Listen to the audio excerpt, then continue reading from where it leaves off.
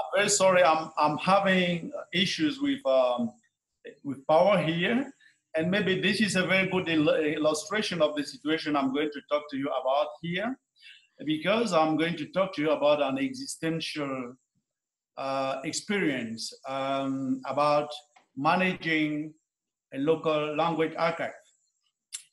So I'm a university professor, but in addition, I also happen to manage a local language archive at a regional cultural institution, which is known as Sedotola. Okay. So, I want to move. Okay, next slide. So I want to start with a fact that everyone can check right now. So until at the time when I was submitting this my abstract to the symposium, I didn't want to sound that dramatic, but actually the situation ended being very dramatic, because then if you had clicked on this link, you would have been directed to the archive. But now, if you try, and I invite you to try, it has gone dark. So the archive is no longer accessible. And what I'm going to tell you, what I'm going to talk to you is a story, a narrative about how this project came into being and how we struggled to keep it going, and now how it has turned to be a real existential question. So this raises a number of issues regarding the place of DH in the global South in general, perhaps in Africa, but more specifically in the country where I live, that is Cameroon. And let me start now with the story. There was, once upon a time, an archive which was visible and which was called, I hope it is still existing, though you cannot access it. So the Archive of Languages and Oral Resources of Africa. So this was a project that was granted to Sedotola, so this is the host institution, within a framework of a UE-funded project. And I was lucky to be the lead person behind lobbying to attract this grant. And eventually we succeeded in getting the grant into Sedotola. So the archive, the technological package of the archive was set up by the Max Planck, or at the Max Planck Institute of Psycholinguistics in Nijmegen, the Netherlands. And the technology that is used in our archive used to be the same as the language archive of MPI. So one of these technologies included, of course, an upload and management interface, a browser interface, and several viewer interfaces that enable for streamlining multimedia with transcription, and also a search interface. So I'm going to show you briefly a number of slides to illustrate this, what used to be 7 years ago, a cutting edge infrastructure for let's say, low resource institution. So this is an interface that shows various options, including metadata display, metadata search, content search, managed access, etc. And we have on the left pane, you can see a collection, or maybe I can get backward, and you can see that we hosted collections from several parts of Africa, including Central, Eastern, Northern, Southern, and West Africa.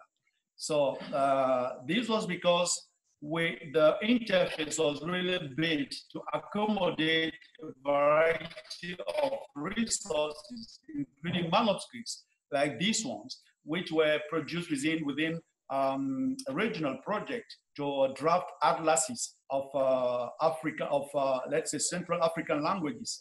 And we also had a very rich collection of endangered language resources. This is, for example, I'm just showing you a screenshot because for reasons of connectivity, I can't display the video.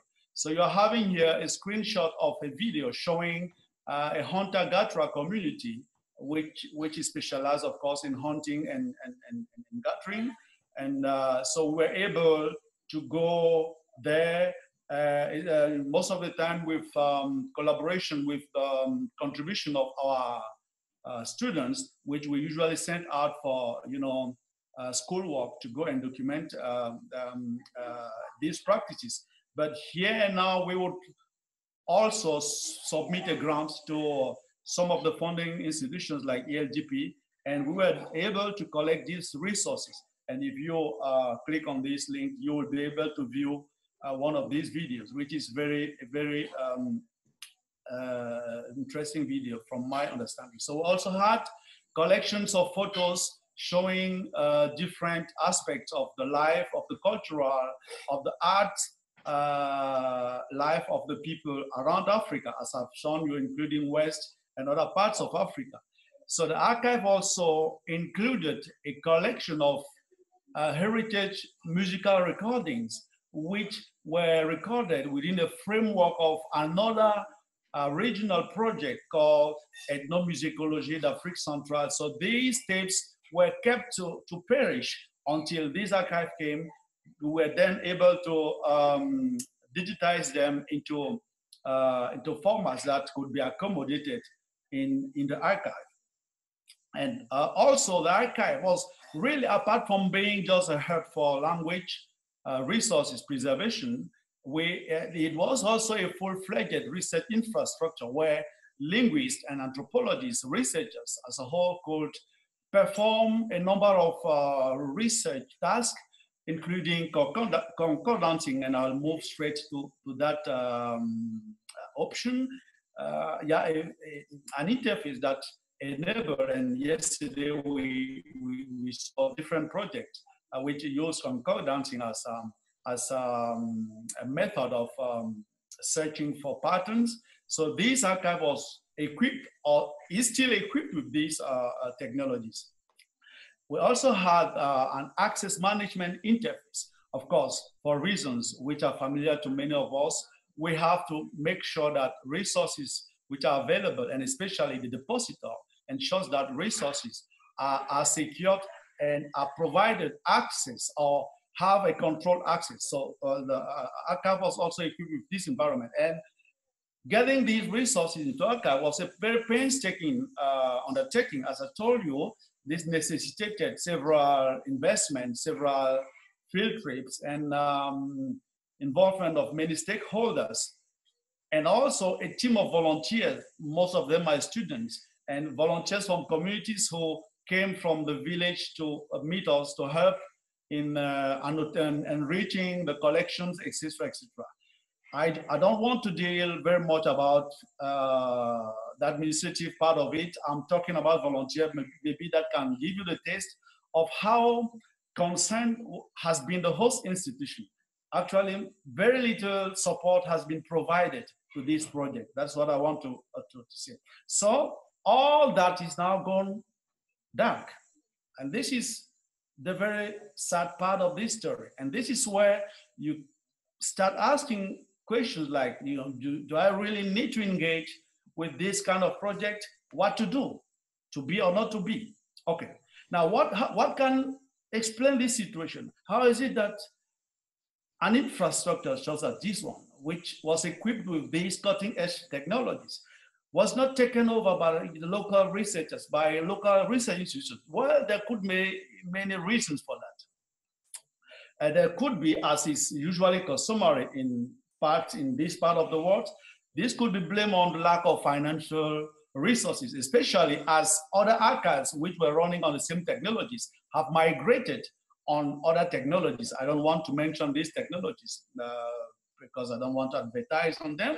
Some of them are commercial. So these archives have had the means, of course, to afford this. The language archive, I got an email from them mentioning that they would migrate to to different technologies. So we were left to find solutions. Of course, we were granted the archive, and the onus has been on us to keep it working. And this could also be blamed on maybe management vision and the scale of priority from the management. And this is something that I have to say about it. In spite of the glaring difficult financial situation of the host institution over the past 5 years or so, the fate of Alora, which is the name, the short naming of that archive, would have been different if the scale of priorities in the management, in the top management, would have integrated the paradigmatic shift in knowledge production, preservation, dissemination, and valorization. So to me, this can not only be explained by lack of means. This can be explained by the relationship of scholars, of universities and research institutions, of decision makers in this institution with knowledge. And this has just reminded me of a section of an article which I'm about to publish, where and I quote myself, my critique of the model of linguistics, and I was addressing linguistics specifically, my critique of the model of linguistics that is dominant in, because of your videos, I cannot read what. So in parts of Africa, and the insufficient knowledge production yield there too is entangled in colonialism. Put simply, I'm the opinion that the institutionalized model of scholarship that shapes the pursuit of knowledge in the field of linguistics in Africa was not instrumented for the sake of knowledge production to the benefit of the society. So this, to me, explains the relationship of scholars, of knowledge institutions to the production of knowledge. Do we want to produce knowledge to the benefit, or do we want to produce knowledge just to perpetrate a socio-political paradigm of power relationship? If I'm a professor, am I really committed to giving relevant solutions to my society, or is it just a means of me of just promoting myself? So these are the type of questions that I kept asking myself.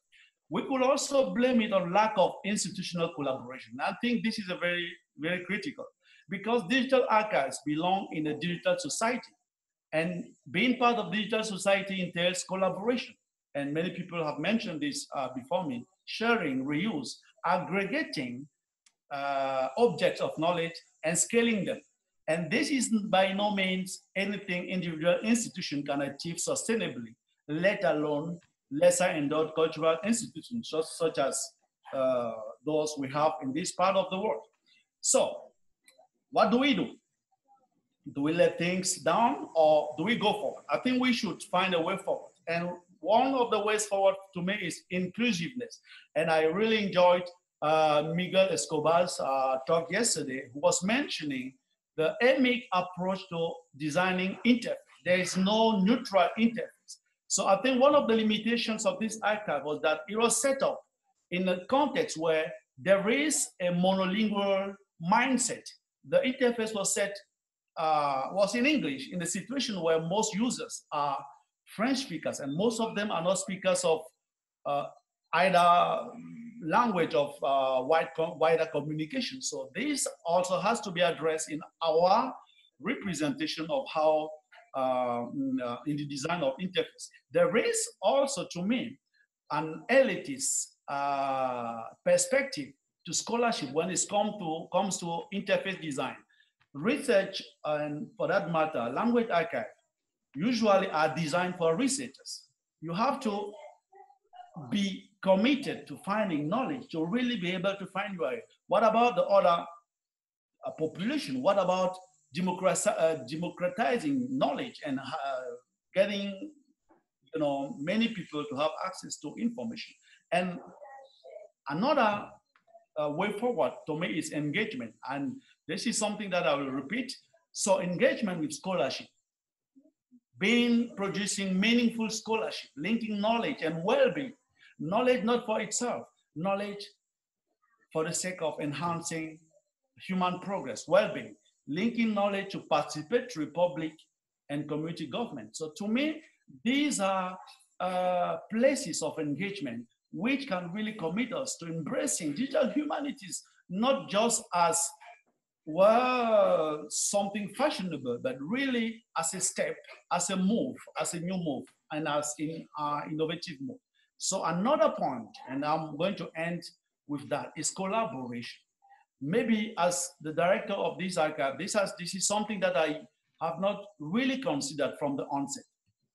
So, and I want to share, and I will end with a very positive note, that, and this email, I shared it yesterday with a colleague in South Africa, whom I had met a few months ago in July, and many of the colleagues in this symposium were there in Leiden and Utrecht.